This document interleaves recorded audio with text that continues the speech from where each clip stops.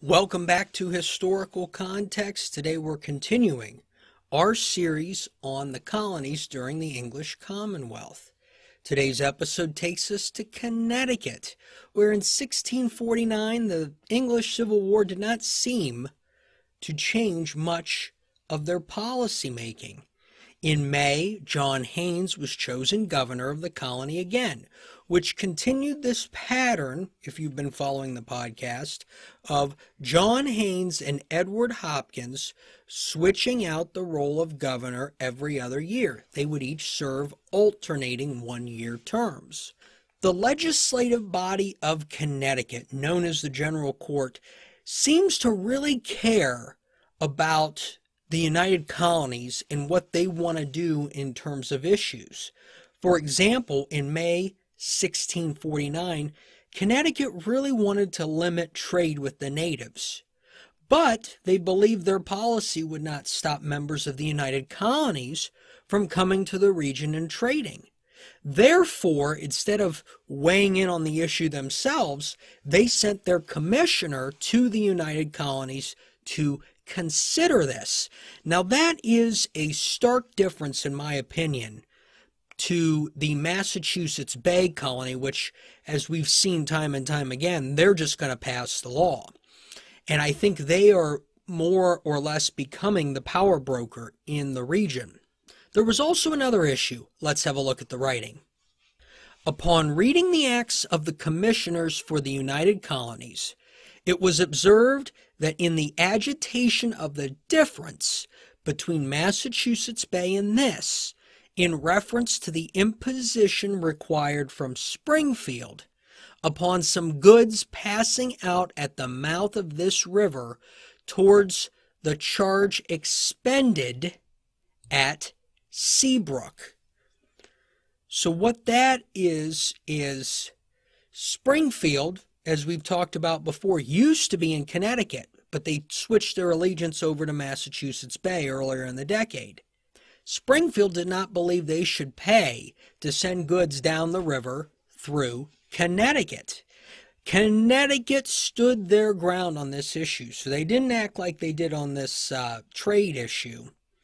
They presented an expressed order detailing the duties for the transportation of goods down the river. 2 pence per bushel of corn, 20 shillings per hogshead of beaver. And one has to admire the Connecticut colony here sticking to their guns. It's sticking to their guns against the Massachusetts Bay economic powerhouse. The action ends up being deferred in the United Colonies meeting, so no action taken at this time. The colony was concerned with a handful of families who were living in rural Windsor near native populations. The colony requested a member of each household receive some type of militia training. We saw this in Massachusetts Bay as well, and one could assume that the United Colony Commissioners had been in conversation with each other about what they're worried about. They're worried about their rural families out there. In September 1649, the General Court weighed in on the trading with natives, and they weighed in on this issue by forbidding anyone in their territory, no matter the nationality, from trading with the natives. The Assembly also distributed the militia, and I believe they did this based on population, but the militia consisted of 45 men, 13 from Hartford, 11 from Windsor, 8 from Wethersfield, and the new towns of Fairfield and Stratford sent a combined total of 13. The 1650 legislative session in Connecticut was dominated by the adoption of the Code of 1650. Let's have a look at the intro.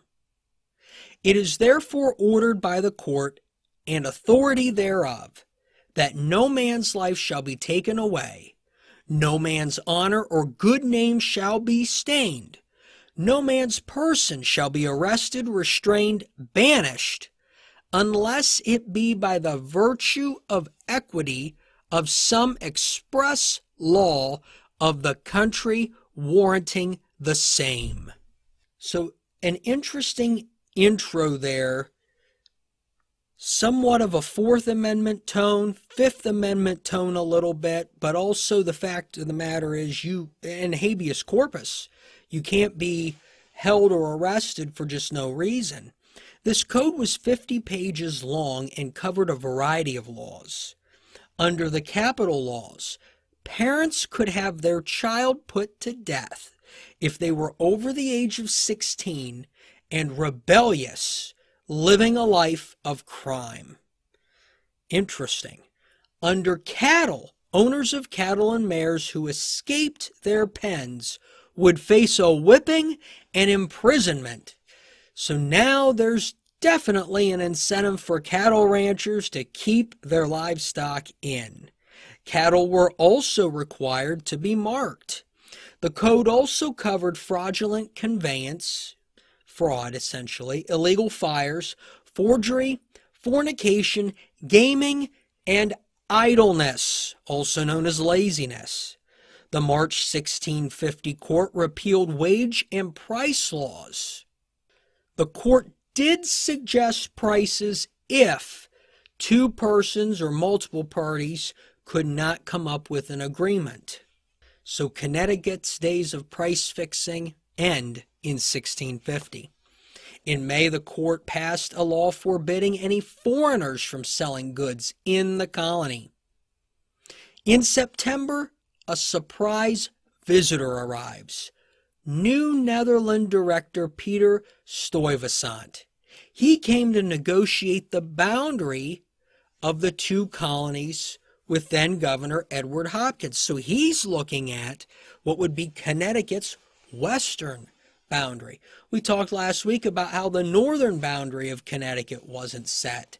So now they're looking to set a boundary to the west. And this would be a good thing for them to do because, as we had talked about in previous episodes, the Dutch had been encroaching for over a decade now. They've peeled back just a little bit because of problems that they had in the 1640s, but still, if you can come to an agreement on a boundary, the probability of an armed conflict is going to go down greatly. They end up agreeing on a boundary and using a treaty called the Treaty of Hartford. And except for a few minor adjustments, the treaty essentially established the boundary that is today modern-day Connecticut and modern-day New York State. So that treaty has held up now for over 350 years. So it's good to see that treaty come about, and hopefully between Connecticut and New Netherland, that reduces the probability of conflict. In February of 1651, the court prohibited colonists from buying land from the natives. So while Rhode Island, right next door to the east, is engaged in land transactions with natives, these actions are illegal in neighboring Connecticut. In April of 1651, the Connecticut court system, which was at this time comprised of the governor, deputy governor, and other judges, sentenced husband and wife John and Joan Carrington to death for witchcraft. Like the other witchcraft-related executions we've covered, little is known about the Carringtons other than John was employed as a carpenter by trade, and that they had purchased land in both 1647 and 1649. When they died, their estate was worth a modest £23 against debts of £13. This witchcraft execution was a little more unique than those we previously covered because it involves a husband and a wife, spouses. Several descendants of the Carringtons have tried to find out what caused these allegations to come up. There's nothing in the primary sources, and I have a sense that some of these records may have been later on destroyed for fear of embarrassment, because other crimes that are documented extensively, especially in Massachusetts Bay. And so for no primary documents to be found regarding their indictment and executions is just disappointing. Now, the Carringtons, interestingly, as I talk about this, one of their descendants has actually reached out and commented on our Connecticut witch trials episode. And that was after that episode aired, after I had written this episode, and before today's taping. So I think it's exciting that we have descendants of people we're talking about on this podcast coming forward.